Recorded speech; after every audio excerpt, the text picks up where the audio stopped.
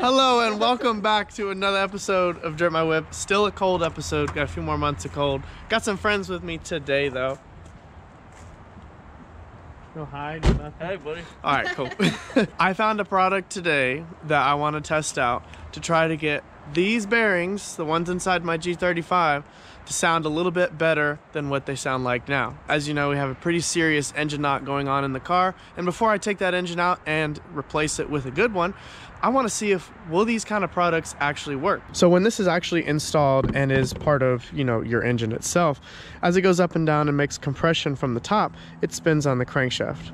Now here is where you would normally have a bearing that allows it to spin on the crankshaft properly.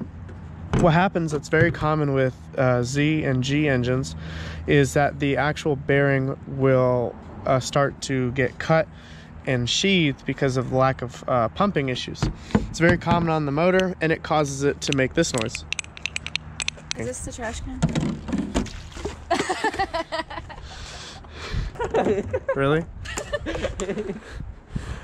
Alright, so I have two friends for sale. If you guys would like them, just let me know in the comments below and we can set up a time for me to drop them off.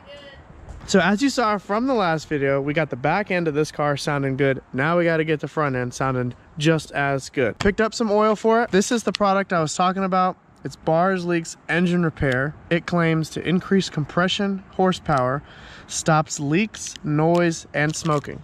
So hopefully we're going to go by the instructions and do this by the book, and we'll see if this actually makes our pistons stop knocking.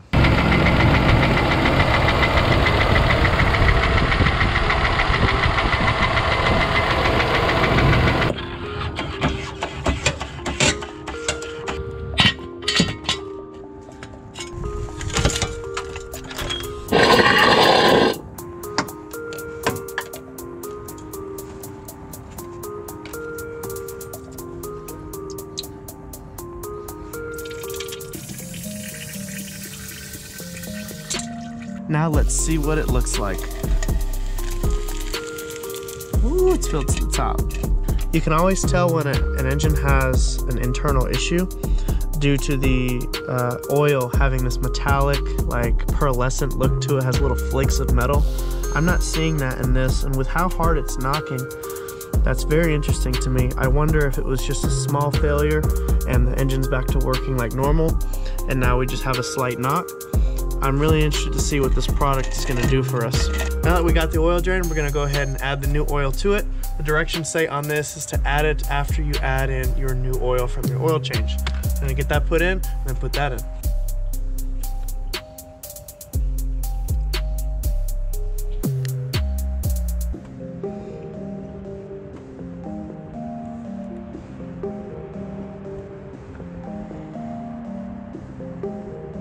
Now that we've got the oil additives inside the engine crankcase, only thing left to do is to turn it on, and let's see if after enough rotations the actual knock starts to dim down and go away. Maybe even go away completely.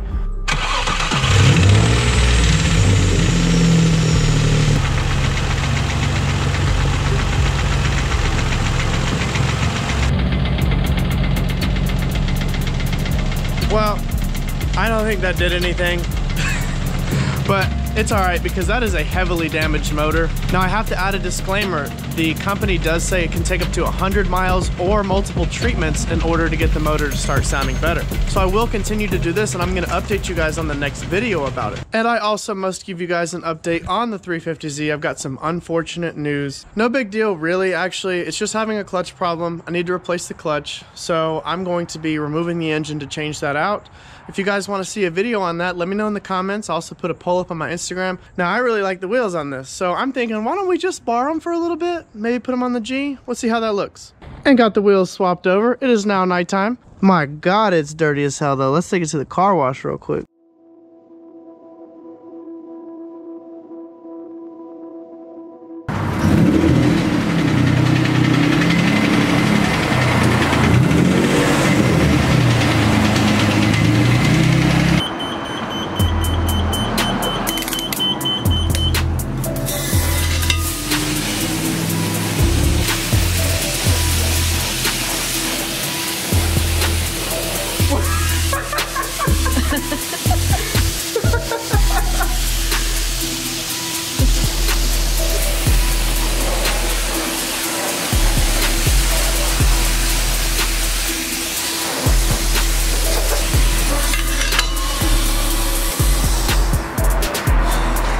Next, the foam brush.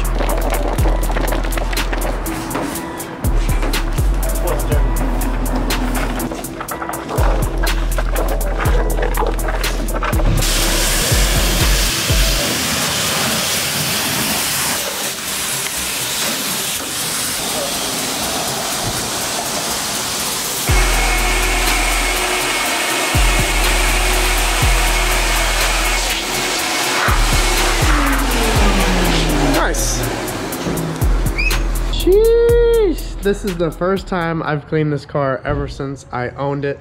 Not too bad. It actually cleans up pretty nice. Still the rod knock rocket because, you know, I've been knocking.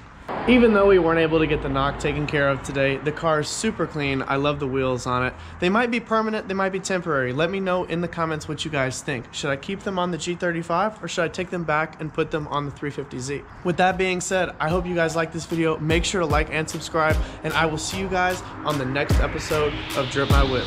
Peace.